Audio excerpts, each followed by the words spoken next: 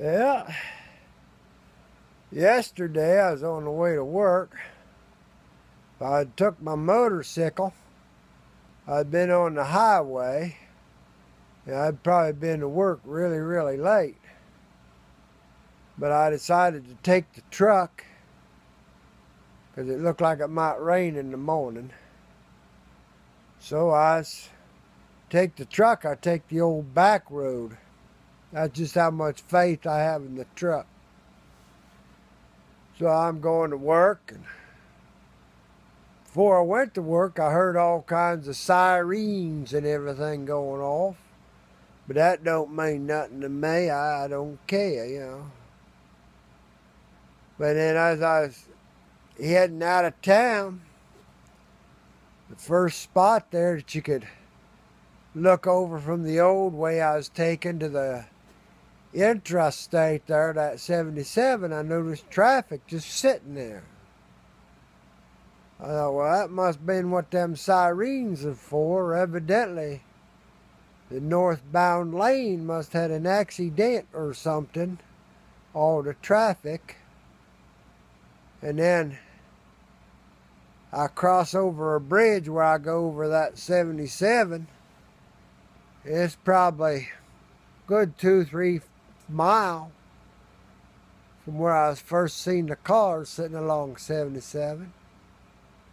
I cross the bridge, I look over there, and probably all about 100 yards away from the bridge, there they was, a big old wreck. Of course, they had to, I didn't get to see much. I just looked over and seen that the wreck was there, all the lights and stuff are flashing. So I had to pay attention to the road because all the rubberneckers, every rubbernecker in the county was over there on the bridge, and everything had to stick their necks out to see what's going on. They can't keep their nose in their own business. So I had to watch I didn't run over any of them rubberneckers all over the bridge and everything.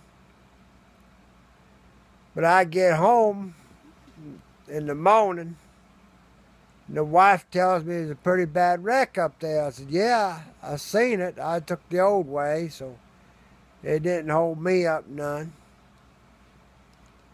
And she said, yeah, they called for the life flight. They did? Yeah, they called for life flight. Then they turned around and called life flight back, said, forget it. They're dead. And I said, what? Why'd they do that? He said the car blew up. After they'd called life flight, the car blew up. Big ball of flames. People in it dead.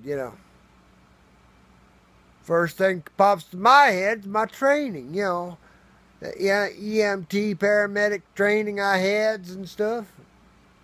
The first thing pops in my head is somebody didn't do their job. Somebody's liable for that. Yes'm. When a car explodes, that's telling me the battery wasn't disconnected. And we were always taught when you pulled up on a scene of an accident, one person's main job is not to gawk around and look what's going on and how bad everything's messed up.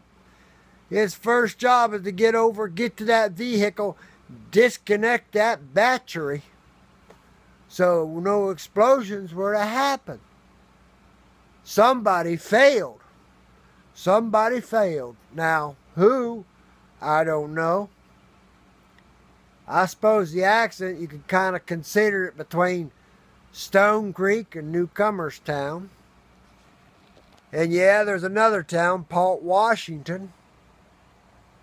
But whoever was the first responder there, that was one of their jobs, to disconnect that battery. And I'd say somebody didn't do their job. And I'd say whoever did it, let it melt on your mind, you killed them people, you dang murderer, for not doing your job. I'm not sure who was first to respond, but believe me when I do, I'm going to put up the thing entitled, whatever that town is, fail again. Oh yeah, because that should have been done first thing, and you wouldn't have had that big kaboom and murdered those people. Well, that's my video for today. And believe me, I'll find out who was there first. And we'll make another video saying how they have failed. See you next Tuesday, people. Bye.